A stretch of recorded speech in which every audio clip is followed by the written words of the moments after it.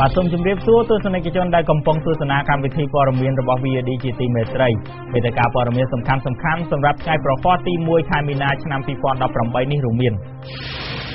លោកហ៊ុនសែនឌឺដងលោកកឹមសុខាខណៈដែលអន្តរជាតិជំរុញឲ្យស្ដារប្រជាធិបតេយ្យសមាជិកសភាអូស្ត្រាលីថាលោកហ៊ុនសែនមិនអាចគំរាមអ្នកតវ៉ាលើទឹកដីអូស្ត្រាលីក្រសួងចុះដោះស្រាយបញ្ហាថៅកែរត់ចោលក្រោយបញ្ជារបស់លោកហ៊ុនសែនបាទរួមទាំងព័ត៌មានមួយចំនួនទៀតដែលនឹងជម្រាបជូនទស្សនិកជនជាបន្តបន្ទាប់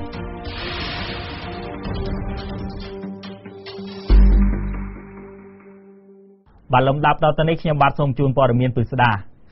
មួយរយៈចុងក្រោយនេះសហគមន៍អន្តរជាតិហាក់បង្កើនសម្ពាធតាមរយៈការផ្ដាច់ជំនួយនិងដាក់ទណ្ឌកម្មសេដ្ឋកិច្ចដល់រដ្ឋាភិបាលកម្ពុជាបើមិនស្ដារប្រជាធិបតេយ្យឡើងវិញនោះទេសម្ពាធនេះបានកើតឡើងក្រោយពីរដ្ឋាភិបាលចាប់ឃុំខ្លួនមេដឹកនាំបកប្រឆាំង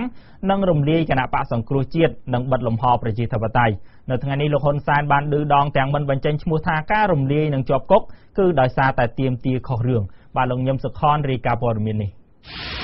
ខ្ញុំកណាខ្ញុំអត់ដែលមានមហិច្ឆតាណាឲ្យទៅលើសពីចង់ធ្វើត្រឹមតែគ្រូបង្រៀនតូចតាចមួយប៉ុណ្ណោះប៉ុន្តែមិនដឹងជារឿងស្អីបានចេះតែរុញមកដល់អាកណ្ដឹងហើយមកដល់អាកណ្ដឹងហើយអាចូលធ្វើមួយឆ្នាំ2ឆ្នាំ33ឆ្នាំហើយឥឡូវប្រកាសថែម10ឆ្នាំទៀតយ៉ាងតិចមេដឹកនាំគណៈបកកណ្ដាលអំណាចបានបន្តឌឺដងទៅគណៈបកប្រឆាំងថាដោយសារតែការប្រឆាំងខុសរឿងទើបរលាយនិងខ្លះកំពុងជាប់ពន្ធនាគារគណៈអន្តរជាតិកំពុងតែដាក់សម្ពាធឲ្យរដ្ឋាភិបាលស្ដារប្រជាធិបតេយ្យឡើងវិញលោកនាយរដ្ឋមន្ត្រីហ៊ុនសែននិងជាមេដឹកនាំបកកណ្ដាលអំណាចផងនោះក្នុងពិធីមួយនៅក្នុងខេត្តកំពង់ចាមនៅថ្ងៃនេះបានថ្លែងបែបរំលឹកដោយមិនបញ្ចេញឈ្មោះថាកន្លងទៅគេទាមទារឲ្យលោកចុះចេញពីតំណែងខណៈដែលលោកកំពុងតែកាន់អំណាចស្របច្បាប់តាមការបោះឆ្នោតពួកខ្ញុំកណ្ដាលខ្ញុំមនុស្សខុសគេបើមិនចង់ឲ្យទៅគឺទៅហើយបើចង់ឲ្យចេញឯងនៅតែប៉ុណ្ណឹងរឿងអីមកស្រ័យហ៊ុនសែនអើយចុះចេញទៅអញឈ្នះឆ្នោតសងហ៊ុនសែនអើយចុះចេញទៅឲ្យស្រែកដូចខ្មោចទាបាយចាំតែចុះតាលោកហ៊ុនសែនបានថ្លែងបែបឌឺដងថាការប្រឆាំងខុសរឿងបែបនេះហើយបានជំរុញឲ្យមានការរលាយគណៈបកនិងអ្នកខ្លះកំពុងតែជាប់គុកប៉ុន្តែដូចតែខ្ញុំកណ្ដាលខ្ញុំនិយាយពីម្សិលឆ្កែខំជើងយើងទៅខំជើងឆ្កែក៏វាពិបាកឆ្កែព្រុសយើងព្រុសឆ្កែក៏វាពិបាកព្រោះវាអញ្ចឹងបានវាអញ្ចឹងហ៎និយាយតាមបែបថាវាដោយសារតែគេវាអញ្ចឹងបានវាអញ្ចឹងណាដោយសារតែអញ្ចឹងបានវាជាប់គុកណាដោយសារតែអញ្ចឹងបានវារត់ចោលស្រុកដោយសារតែអញ្ចឹងបានវាត្រូវឲ្យលាយណាហើយរឿងវាអញ្ចឹងហើយបើថាវាធ្វើល្អអាហ្នឹងវាអស់តែយើងមិនទៅតោះគ្នាណាហើយខ្ញុំកណាខ្ញុំមិនមែនជាអ្នកបង្កើតរឿងបង្កើតរ៉ាវទេក្រោយពីគណៈបកប្រឆាំងបានកើនសម្លេងគាំទ្រទាំងនៅរដ្ឋសភានិងក្រុមប្រឹក្សាគុំសង្កាត់នោះមេដឹកនាំគណៈបកប្រឆាំងលោកកឹមសុខាត្រូវបានចាប់ឃុំខ្លួនទាំងមានអភ័យឯកសិទ្ធិសភានៅថ្ងៃទី3ខែកញ្ញាឆ្នាំមុនចោទថាក្បត់ជាតិក្រោយមកនៅថ្ងៃទី16ខែវិច្ឆិកាឆ្នាំ2017តុលាការកំពូលបានប្រកាសរំលាយគណៈបកនេះព្រមទាំងហាមមន្ត្រីជាន់ខ្ពស់118រូបផ្សេងទៀតមិនឲ្យធ្វើនយោបាយរយៈពេល5ឆ្នាំផងដែរគិតត្រឹមថ្ងៃប្រហ័សនេះលោកកឹមសុខាត្រូវបានចាប់ឃុំខ្លួននៅពន្ធនាគារទំពាំង plong ខេត្តត្បូងឃ្មុំជិត6ខែហើយការចាប់ឃុំខ្លួនមេដឹកនាំគណៈបកប្រឆាំងប្តឹងរំលាយគណៈបកសង្គ្រោះជាតិនិងបិទលំហប្រជាធិបតេយ្យជំរុញឲ្យប្រទេសលោកសេរីផ្ដាច់ជំនួយជាបន្តបន្ទាប់ដល់រដ្ឋាភិបាលកម្ពុជានិងគម្រាមដាក់ទណ្ឌកម្មសេដ្ឋកិច្ចបើមិនស្ដារប្រជាធិបតេយ្យឡើងវិញអ្នកវិភាគនយោបាយលោកបណ្ឌិតមាសនេះយល់ថាសារបែបនេះបង្ហាញថាអ្នកនយោបាយខ្មែរនៅតែយកគ្នាជាសត្រូវនៅក្នុងការប្រជែងអំណាចដោយពីអតីតកាលទោះបីជារដ្ឋធម្មនុញ្ញចែងថាកម្ពុជាអនុវត្តលទ្ធិប្រជាធិបតេយ្យក៏ដោយលោកមាសនេះយល់ថាបើស្ថានភាពនយោបាយមិនវិលថយក្រោយងាកទៅរៀបចំការបោះឆ្នោតមួយឲ្យមានតម្លាភាពយុត្តិធម៌ទេលោកថារដ្ឋាភិបាលថ្មីកើតក្រោយបោះឆ្នោតនឹងជួបវិបត្តិទាំងផ្នែកសេដ្ឋកិច្ចនិងនយោបាយលើឆាកអន្តរជាតិតាមរយៈការដាក់សម្ពាធពីប្រទេសលោកសេរី បើសិនជារដ្ឋាភិបាលទីក្រុងភ្នំពេញគាត់នៅតែធ្វើអីដែលវាកាន់តែបង្ហាញនៅការរំលោភសិទ្ធិមនុស្សអីធ្ងន់ធ្ងរនៅក្នុងអាណត្តិរបស់គាត់ខាងក្រោយនៅទៀតអាហ្នឹងរឿងការប្រឈមនឹងការព្យួរអាសនៈអីហ្នឹងអានេះវាជារឿងមួយបន្ទាប់ប៉ុន្តែខ្ញុំគិតថាកម្រិតចូលដល់កន្លែងហ្នឹងវានឹងអាចមានលក្ខខណ្ឌច្រើនទៀតណាយ៉ាងណាក៏ដោយនាយរដ្ឋមន្ត្រីកម្ពុជាលោកហ៊ុនសែនបានថ្លែងកាលពីខែមុនថាកុំឲ្យបរទេសយកកម្ពុជាធ្វើជាចំណាត់ខ្មាំងដោយសារតែបញ្ហាប្រជាធិបតេយ្យនៅកម្ពុជាក៏ប៉ុន្តែអ្នកវិភាគថាសហគមន៍អន្តរជាតិមានកាតព្វកិច្ចឃ្លាំមើលនិងជំរុញយន្តការប្រជាធិបតេយ្យនៅកម្ពុជាតាមស្មារតីនៃកិច្ចព្រមព្រៀងសន្តិភាពទីក្រុងប៉ារីសនិងការផ្ដល់សច្ចាប័ននានាស្តីពីសិទ្ធិមនុស្សនិងសិទ្ធិនយោបាយបាទលោកនាងងាកមិនឆ្ងាយពីរឿងនយោបាយប៉ុន្មានទេគឺតាមការគ្រោងទុកនៅក្នុងខែមីនានេះនាយករដ្ឋមន្ត្រីហ៊ុនសែននឹងទៅចូលរួមកិច្ចប្រជុំមួយនៅប្រទេសអូស្ត្រាលីបន្ទាប់ពីលើកដំណឹងបែបនេះប្រជាពលរដ្ឋខ្មែរដែលរស់នៅប្រទេសអូស្ត្រាលីបានផ្ទុះការតវ៉ាដូចជាដុតទីងមងដែលមានរូបលោកនាយករដ្ឋមន្ត្រីនិងធ្វើពិធីតវ៉ាផ្សេងទៀតដើម្បីសម្ដែងការមិនពេញចិត្តចំពោះការដឹកនាំរបស់រដ្ឋាភិបាលសប្តាហ៍ថ្ងៃហើយលោកហ៊ុនសែនក៏បានព្រមានវាយពួកគេដល់ផ្ទះថែមទៀតសម្ដីបែបនេះបានជំរុញឲ្យសមាជិកសភាបកប្រឆាំងនៅប្រទេសអូស្ត្រាលីបានថ្កោលទោសនិងថាមិនអាចទទួលយកបានបាទលោកពេជ្រចម្រុងរាយការណ៍ព័ត៌មាននេះ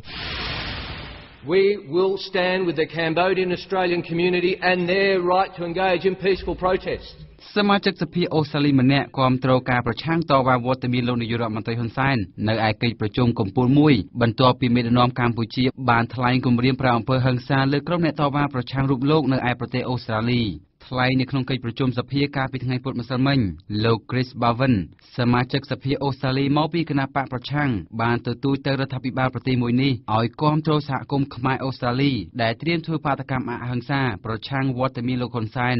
នេះបើតាមវីដេអូដែលបង្ហោះនៅលើទំព័រ Facebook របស់លោកនៅក្នុងវីដេអូនោះលោកថ្លែងថាទោះបីជាលោកហ៊ុនសែនគឺជាមេដឹកនាំអាស៊ានក៏ដោយប៉ុន្តែភាសាគំរាមកំហែងដែលលោកប្រើនោះគឺមិនគួរត្រូវបានស្វាគមន៍លើទឹកដីអូស្ត្រាលីឡើយNow, Hun Sen has recently cracked down on free speech. He has closed down newspapers which are critical of him. He has jailed members of the opposition. លោកហ៊ុនសែនកាលពីពេលថ្មីនេះបានបង្ក្រាបទៅលើសិទ្ធិបញ្ចេញមតិដោយសេរីគាត់បិទស្ថាប័នព័ត៌មានដែលរិះគន់គាត់ចាប់ដាក់គុកសមាជិកបកប្រឆាំងហើយអ្វីជាក្តីព្រួយបារម្ភជាងនេះទៅទៀតនោះគឺលោកហ៊ុនសែនបានថ្លែងសន្ទរកថាដែលក្នុងសន្ទរកថានោះគាត់ថាបើមានការតវ៉ាប្រឆាំងឬដុតរូបទីងមងដោយមានរូបគាត់នោះគាត់នឹងឲ្យគេតាមពួកគេដល់ផ្ទះវាយពួកគេនិងចាប់ពួកគេហើយពួកគេត្រូវដឹងថាសភាមួយនេះមិនអនុញ្ញាតឲ្យមានភាសាបែបនេះពីនរណាម្នាក់បើទោះជាពួកគេជាប្រមុខរដ្ឋាភិបាលប្រទេសណាមួយក៏ដោយយើងនឹងឈរនៅជាមួយសហគមន៍ខ្មែរអូស្ត្រាលី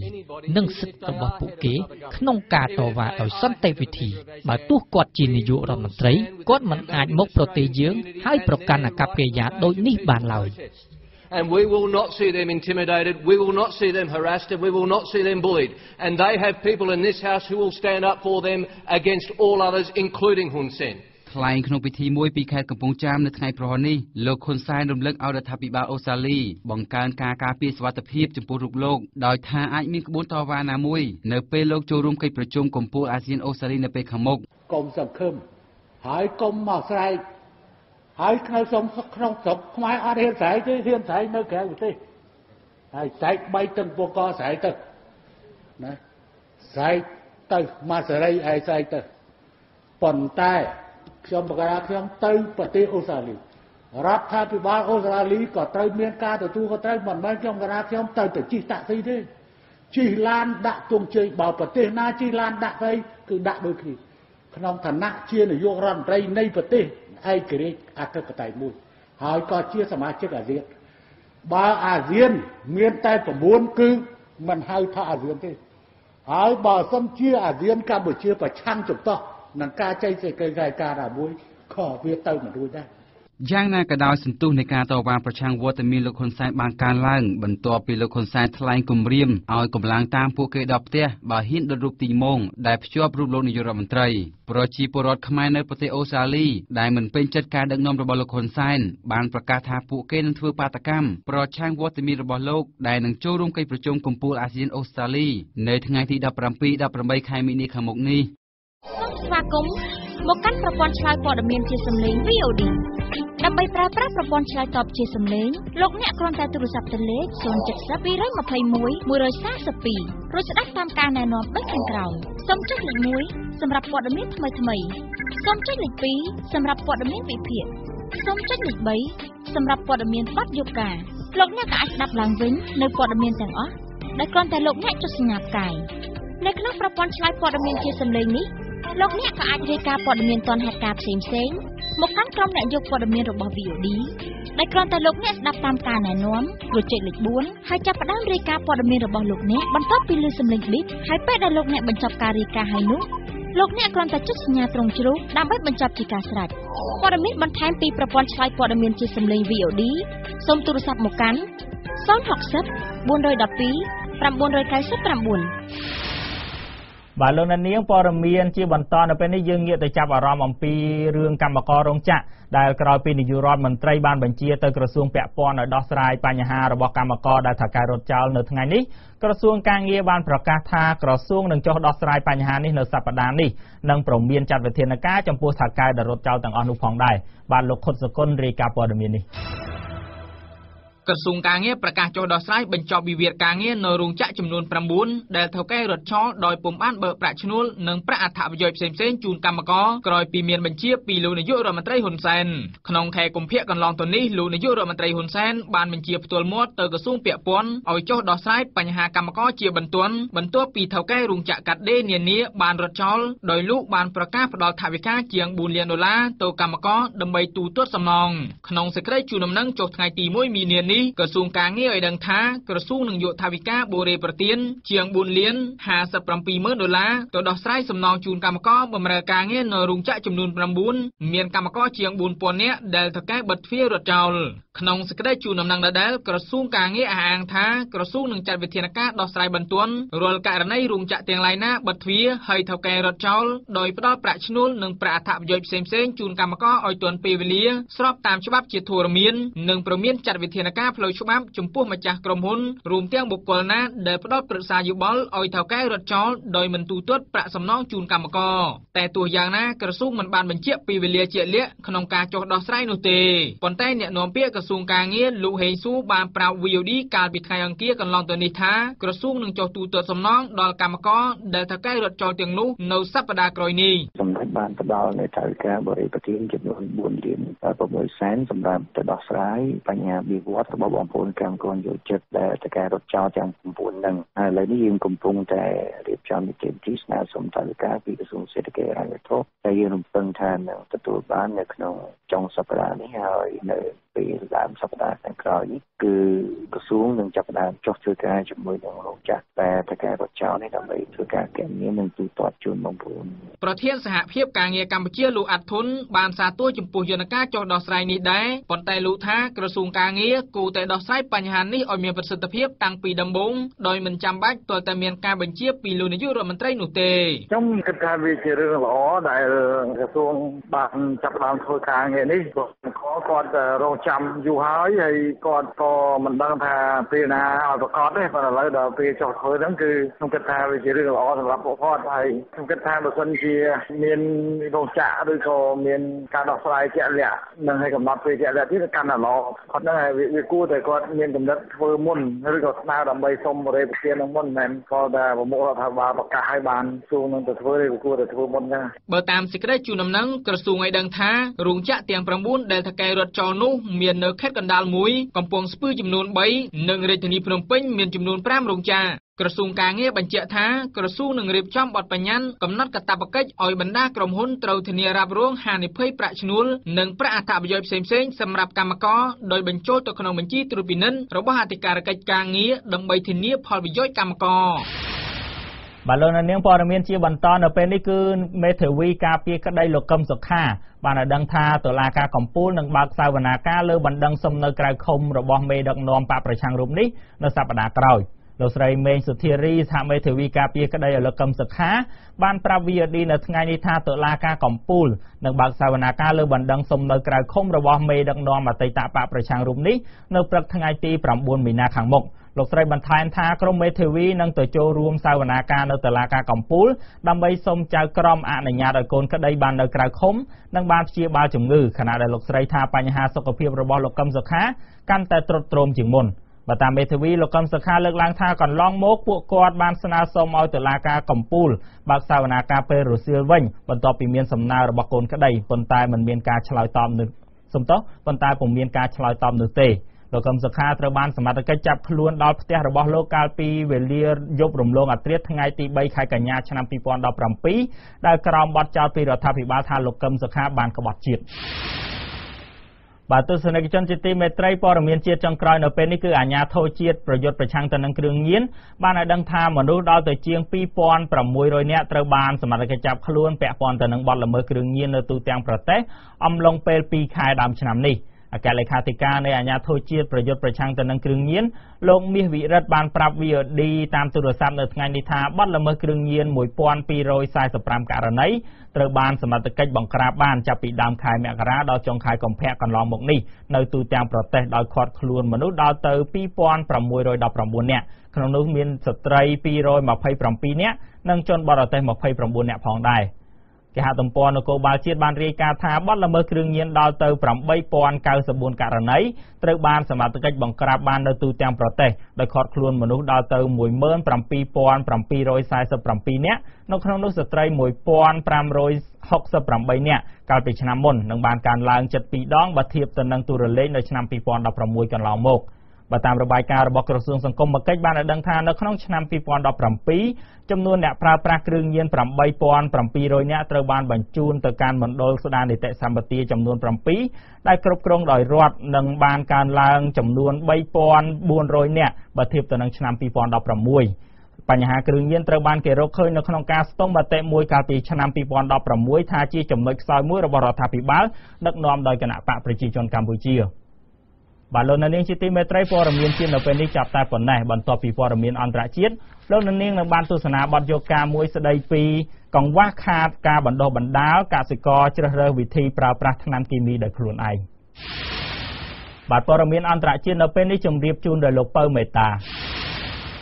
សម្រាប់ព្រឹត្តិការណ៍ព័ត៌មានអន្តរជាតិចាប់ដើមចេញពីប្រទេសចិនគណៈបកកុម្មុយនីសចិនបានព្យាយាមពន្យល់ប្រជាពលរដ្ឋថាការធ្វើកំណែតម្រង់ដោយមិនកំណត់អាណត្តិប្រធានាធិបតីនោះមិនមែនមានន័យថាលោកស៊ីជីនពីងកាន់តំណែងអស់មួយជីវិតនោះទេកាលពីថ្ងៃអាទិត្យគណៈបកកុម្មុយនីសបានស្នើឲ្យមានការកែប្រែរដ្ឋធម្មនុញ្ញដោយលុបចោលការកំណត់ឲ្យបុគ្គលម្នាក់កាន់តំណែងបានតែ2អាណត្តិឬស្មើនឹង10ឆ្នាំដើម្បីបើកផ្លូវឲ្យលោកស៊ីជីនពីងកាន់តំណែងជាប្រធានាធិបតី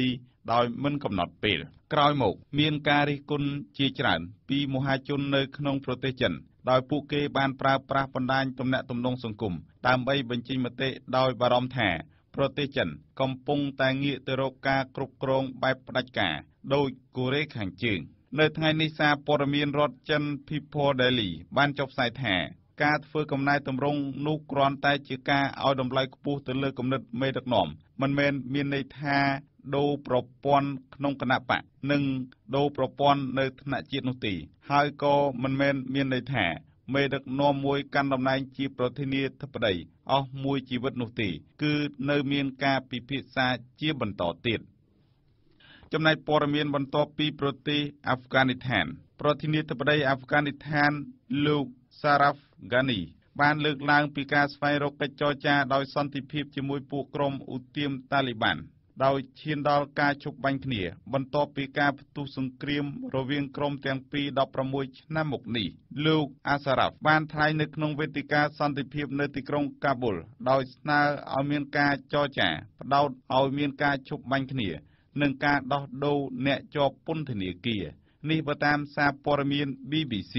ក្នុងការងាករកតុចរចានេះអាចជាផ្នែកមួយដែលក្រុមតាលីបានទទួលស្គាល់រដ្ឋាភិបាលអាហ្វហ្គានីស្ថាននិងការគោរពនីតិរដ្ឋទោះយ៉ាងណាការចរចាសន្តិភាពនៅពេលកន្លងទៅក្រុមតាលីបាននៅតែបន្តសកម្មភាពវាយប្រហារដោយពួកគេមិនគោរពកិច្ចព្រមព្រៀងជាមួយរដ្ឋាភិបាលអាហ្វហ្គានីស្ថាននោះទេចំណែកព្រឹត្តិការណ៍ព័ត៌មានអន្តរជាតិចុងក្រោយពីសហរដ្ឋអាមេរិកអតីតតារាម៉ូដែលជាជំនួយការរបស់លោក Donald Trump និងជានាយកផ្នែកទំនាក់ទំនងនៃសេតវិមានលោកស្រីហូភីកបានប្រកាសលាលែងចេញពីតំណែងដោយមិនបានពន្យល់មូលហេតុច្បាស់លាស់នោះទេអតីតតារា model វ័យ29 ឆ្នាំរូបនេះក៏ធ្លាប់ជាបុគ្គលិកនៅក្នុងក្រុមហ៊ុនរបស់លោកត្រាំជាច្រើនឆ្នាំហើយក៏ត្រូវបានចូលកាន់តំណែងជាជំនួយការរបស់លោកត្រាំកាលពីខែសីហាឆ្នាំ 2017 ទាំងនាងមិនធ្លាប់មានបទពិសោធន៍ក្នុងកិច្ចការនយោបាយលោកស្រីហូបជានាយកផ្នែកកិច្ចការទំនាក់ទំនងទី4ហើយនៅក្នុងរដ្ឋការរបស់លោកត្រាំដែលត្រូវបានជ្រើសតាំងនិងបញ្ឈប់វិញជាបន្តបន្ទាប់ជំនួយការរបស់លោកត្រាំរូបនេះបានថ្លែងប្រាប់ក្រុមការងាររបស់នាងថាការលាឈប់នេះដោយសារនាងបានធ្វើកិច្ចការដែលចង់ធ្វើនៅសេតវិមានរួចហើយលោកស្រីហូបថ្លែងថាការលាឈប់នេះមិនជាប់ពាក់ព័ន្ធជាមួយការផ្ដល់សក្ខីកម្មដល់ក្រុមចារកម្មកាលពីថ្ងៃអង្គារនោះទេលោកស្រីត្រូវបានរាយការណ៍ថាកុហកជុំវិញការផ្ដល់សក្ខីកម្មលើករណីរុស្ស៊ីជ្រៀតជ្រែកលើកិច្ចការបោះឆ្នោតនៅសហរដ្ឋអាមេរិកកាលពីយុទ្ធនាការឃោសនាបោះឆ្នោតលោកស្រីហូបជាអគ្គលេខាធិការផ្នែកព័ត៌មានរបស់លោកត្រាំអ្នកនាំពាក្យសេតវិមានលោកស្រី Sarah Sender បានថ្លែងថាជំនួយការរបស់លោកត្រាំរូបនេះនៅមិនទាន់កំណត់ថ្ងៃជាក់លាក់ដែលត្រូវលាឈប់ជាផ្លូវការនៅឡើយទេបាទលោកនាងបន្លែត្រូវបានគេដាក់លក់នៅទូទាំងទីផ្សារនានានៅក្នុងប្រទេសកម្ពុជាហើយបញ្ហាប្រឈមដ៏ធំជំវិញបន្លែនាពេលបច្ចុប្បន្ននេះគឺថ្នាំគីមីពុលនៅលើបន្លែទាំងអស់នោះថ្នាំគីមីត្រូវបានគេប្រើប្រាស់នៅលើដំណាំជាពិសេសបន្លែជៀសមិនបាននោះឡើយប៉ុន្តែថ្នាំនិងជីគីមីពុលទាំងនោះត្រូវបានប្រជាកសិករប្រើប្រាស់តាមលក្ខណៈបច្ចេកទេសត្រឹមត្រូវឬទេអ្នកសារព័ត៌មាន VOD កញ្ញាខាន់លក្ខណាបានចុះទៅសម្ភាសដោយផ្ទាល់ជាមួយនឹងក្រុមកសិករដាំបន្លែនៅក្នុងភូមិមួយស្ថិតនៅក្នុងស្រុកគៀនស្វាយខេត្តកណ្ដាលដើម្បីសាកសួរពួកគាត់អំពីរបៀបនៃការប្រើប្រាស់ថ្នាំនិងជីគីមីទៅលើដំណាំបន្លែរបស់ពួកគាត់មុននឹងនាំទៅលក់នៅទីផ្សារបាទតទៅនេះសូមទស្សនាបទយកការរបស់កញ្ញាខាន់លក្ខណាដូចតទៅលោកថាចន្ទធឿនអាយុ31ឆ្នាំបានឲ្យដឹងថាលោកប្រើប្រាស់ថ្នាំគីមីសម្រាប់សម្លាប់សត្វល្អិតទៅលើដំណាំរះចំនួន25ឆ្នាំមកហើយប៉ុន្តែលោកថាលោករៀនប្រើថ្នាំគីមីនេះដោយខ្លួនឯងនិងចេះតគ្នាយើងពិសោធន៍ខ្លួនយើងបងពិសោធន៍ដូចថាឥឡូវខ្ញុំដាក់30cc អញ្ចឹងបន្លែយើងរៀងអន់ត្រួយហើយយើងឆេះត្រួយអូអាហ្នឹងប្រតិកម្មថ្នាំអីតែក្រោយយើងដាក់ត្រឹម15ទៅ20ហើយសត្វល្អិតវាងាប់អត់បើវាងាប់អូយ៉ាងណាគុណភាពវាអាចបានត្រឹមប៉ុណ្ណឹងទឹក25លីត្រហ្នឹងបើយើងបាច់លើសដូចថា 30cc យើងដាក់ទឹក25លីត្រហ្នឹងអាចវាធ្វើទុកត្រួយតែក្រោយយើងថយវិញថយគុណភាពថ្នាំបរិះរៀងស្គមសម្បុរខ្មៅរូបនេះនិយាយថាថ្នាំពុលដែលទិញមកប្រើរាល់ថ្ងៃនេះលោកមិនសូវចាំឈ្មោះទេគឺគ្រាន់តែដឹងថាថ្នាំនោះសម្រាប់សម្លាប់សត្វល្អិតដែលបំផ្លាញបន្លែម្រះរបស់គាត់តែប៉ុណ្ណោះភ្នែកក្រឡេកទៅមើលម្រះនិងសម្បកថ្នាំដែលចោលនៅជាប់នឹងខ្ទមលោកថាចន្ទធឿនរៀបរាប់ថាកន្លងមកលោកបានពុលថ្នាំដោយសារពេលដែលលោកបាញ់ថ្នាំសម្លាប់សត្វល្អិតលើបន្លែមិនបានប្រើសម្ភារៈការពារបាច់យើងប្រើឲ្យគ្រប់គ្រាន់សម្ភារៈយើងគ្រប់គ្រាន់ខ្លួនយើងអត់សូវប៉ះពាល់ទេប៉ាបន្លែព្រោះយើងមានដូចខ្ញុំនិយាយចឹងមានអាវភ្លៀងមានស្រោមដៃបន្តាអាហ្នឹងអត់មានប៉ះពាល់ទេវាប៉ះពាល់ដែរប៉ះពាល់ដូចថាវាតិចវាដូចដំណាំទេដំណាំវាត្រូវសូចលើវាចង់ពុលធ្វើទុកយើងដូចថាដូចខ្ញុំមើលពោះវាចាប់ដើមកោហ្មងឲ្យតែបាញ់ថ្នាំហើយយប់ហ្នឹងកោពោះឲ្យគ្រូចឹងទៅយើងអត់បាញ់ថ្នាំអត់អីទេកំពុងអង្គុយក្រោមដើមចេកនៅម៉ោង2រសៀលអ្នកស្រីយឿនឆាំរៀបរាប់ប្រាប់អ្នកសារព័ត៌មានខណៈដែលអ្នកស្រីទើបទិញថ្នាំពីផ្សារដើម្បីបាញ់សម្លាប់សត្វល្អិតថាអ្នកស្រីប្រើប្រាស់ថ្នាំពុលលើបន្លែ30ឆ្នាំមកហើយមិនខុសពីកសិករដំណាំរះនោះឡើយកសិករដាំដំណាំត្រសក់រូបនេះបានប្រាប់ថាគាត់បានប្រើប្រាស់ថ្នាំគីមីតាមរយៈការស្វែងយល់ដោយខ្លួនឯងនិងមិនបានដឹងអំពីរបៀបនៃការប្រើប្រាស់ថ្នាំនោះឡើយថ្នាំសត្វល្អិតយើងដាក់តាមតាវាទៅទៅវាទៅមកកម្របទឹកមកប៉ោតយើងហ្នឹងប៉ោតធម្មតាយើងអាប៉ោតយើងពីដើមចេះពីដើមរែកទឹកមកកម្របទៅដាក់មកអានោះទៅអាហ្នឹងមុខមកកញ្ចប់មកមកតែមានក្នុងចំការហ្នឹងមាន3ប្រភេទដាក់3ប្រភេទអញ្ចឹងមកហ្មងណលាយចូលគ្នាតាំងពីឆ្នាំជំនួយមកមុខទៅតាមសមោនោះមុខទៅនោះមកមុខជីដាក់មកក្នុងមក30អាអញ្ចឹងយើងវាយមកបាយកន្លះទៅទីបាវទៅដាក់ជីគីមីហ្នឹង សម្បល់ខ្មៅរៀងធាត់កសិកររូបនេះនិយាយថាថ្នាំពុលដែលកសិករប្រើសម្រាប់សម្លាប់សត្វល្អិតលើបន្លែភាគច្រើនជាថ្នាំយកមកពីប្រទេសវៀតណាមថៃចិននិងកូរ៉េកំពុងដើរមើលបន្លែកសិករម្នាក់ទៀតលោកអ៊ុនមុនរៀបរាប់ថាគាត់និងកសិករដទៃទៀតបានរៀនប្រើប្រាស់ថ្នាំពុលដោយខ្លួនឯងដោយមិនមានអ្នកជំនាញផ្នែកគីមីចុះមកបណ្ដុះបណ្ដាលពួកគាត់នោះឡើយសម្លឹងមើលសម្បកកំប៉ុងថ្នាំនិងបេជីដែលចោលនៅជាប់របងចិត្តកន្លែងដាំបន្លែកសិកររូបនេះប្រាប់ថាគាត់បារម្ភពីសុខភាពរបស់គាត់បន្ទាប់ពីគាត់បានប្រើប្រាស់ជីនិងថ្នាំពុលអស់រយៈពេល30ឆ្នាំមកហើយទាំងមិនបានសិក្សាពីរបៀបប្រើប្រាស់នោះឡើយមានថ្នាំធម្មជាតិនោះមានផងហ្នឹងជីអត់មានឥឡូវមានជីចាស់ចិនជីមកបរទេសហ្នឹងថ្នាំក៏មកពីថ្នាំធ្វើនៅបរថ្នាំក៏មកបរទេសដែរមកខាងនេះច្រើនបកប្រែភាសាខ្មែរយើងចូលមើលដើរលឺផងថ្នាំមកចូលបង្រៀនផងណាចង់មានចង់គេចូលមកបង្រៀនតែប៉ុន្តែឃើញមានណាចូលមកផងអនុភូមិព្រែកត្រែងលោកប៉ាន់ជាបានឲ្យដឹងថាពលរដ្ឋតែ10គ្រួសារប៉ុណ្ណោះនៅក្នុងចំណោមពលរដ្ឋសរុបនៃភូមិរបស់គាត់ដែលបានប្រកបរបរដាំបន្លែច្រើនជាងគេដោយកសិករទាំងនោះនាំបន្លែទៅលក់នៅទីផ្សារបានចន្លោះពី3ទៅ4តោនក្នុងមួយគ្រួសារប៉ុន្តែលោកសារភាពថាលោកមិនបានដឹងថាតើថ្នាំគីមីអ្វីខ្លះត្រូវបានកសិករទិញយកមកប្រើប្រាស់នោះឡើយហើយក្រុមកសិករបានប្រើប្រាស់ថ្នាំនិងជីគីមីតាមរបៀបចេះតគ្នាអត់មានគាត់ធ្វើតែខ្លួនគាត់ដូចថាចំណេះដឹងរបស់គាត់រៀនពិសោធន៍ពីគ្នាទៅវិញទៅមកទៅធ្វើមិនបានផលច្រើនទៅធ្វើតាមវាទៅអត់មានណាមកបដោះបដាដែលមានទេលោកបន្តថាកន្លងមកអាជ្ញាធរបានស្នើទៅខាងមន្ទីរកសិកម្មឲ្យចាត់អ្នកជំនាញមកបង្រៀនកសិករពីរបៀបប្រើប្រាស់ថ្នាំពុលលើបន្លែដែរប៉ុន្តែរហូតដល់បច្ចុប្បន្ននេះមិនមានអ្នកជំនាញណាចុះទៅបង្រៀនប្រជាកសិករនោះទេនាយកប្រតិបត្តិអង្គការសេដាក់ដែលធ្វើការផ្ដោតលើកសិកម្មលោកសំពីទូបានមើលឃើញជាទូទៅថាប្រជាកសិករភាគច្រើនសុទ្ធតែរៀនប្រើប្រាស់ថ្នាំនិងជីដោយខ្លួនឯងឬចេះតគ្នាប៉ុន្តែមិនមានអ្នកជំនាញផ្នែកគីមីកសិកម្មចុះទៅបង្រៀនដល់ប្រជាកសិករនោះឡើយវិធីប្រើប្រាស់ថ្នាំនិងជីកសិកម្មបែបនេះលោកវិទូថាវានឹងបង្កផលប៉ះពាល់ខ្លាំងដល់កសិករខ្លួនឯងផ្ទាល់ហើយក៏ប៉ះពាល់ដល់អ្នកបរិភោគបន្លែផងដែរជាងនេះទៅទៀតលោកវិទូអះអាងថាកង្វះចំណេះដឹងអំពីរបៀបប្រើប្រាស់ថ្នាំនិងជីកសិកម្មបែបនេះក៏នឹងធ្វើឲ្យប៉ះពាល់ដល់បរិស្ថានផងដែរអាចពុលភ្លាមពុលអាចរហូតដល់គាត់អួតឆ្អោឬក៏ពុលមុខឬក៏អីចឹងទៅឬក៏រាករូសអីចឹងទៅអាហ្នឹងពុលភ្លាមហើយអាចខ្លាំងគាត់អាចរហូតដល់ស្លាប់ក៏មានដែរហើយអាហ្នឹងពុលភ្លាមប៉ុន្តែពុលរំរាយហ្នឹងគឺ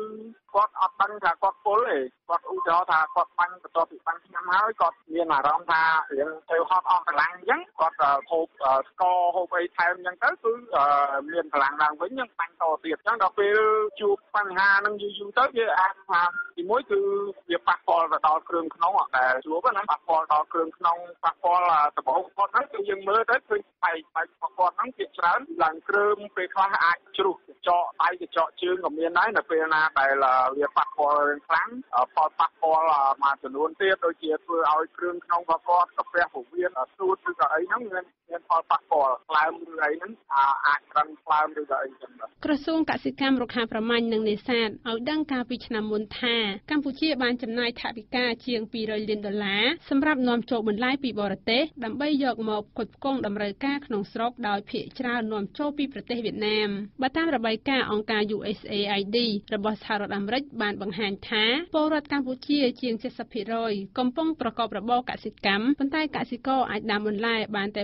1/3 នៃតម្រូវការទីផ្សារដោយសារបញ្ហាផ្សេងៗក្រុមកសិករស្នើទៅរដ្ឋាភិបាលឲ្យចាត់អ្នកជំនាញផ្នែកកសិកម្មចុះទៅបង្រៀនពួកគាត់ពាក់ព័ន្ធទៅនឹងការប្រើប្រាស់ថ្នាំលើបន្លែដោយសារបច្ចុប្បន្នពួកគេប្រើប្រាស់ថ្នាំលើបន្លែគឺចេះតគ្នាឬសួរអ្នកលក់បាទទស្សនិកជនជាទីមេត្រីមុននឹងបញ្ចប់កម្មវិធីព័ត៌មានរបស់ VOD ខ្ញុំសូមសង្ខេបព័ត៌មានសំខាន់ៗដែលមានដូចតទៅ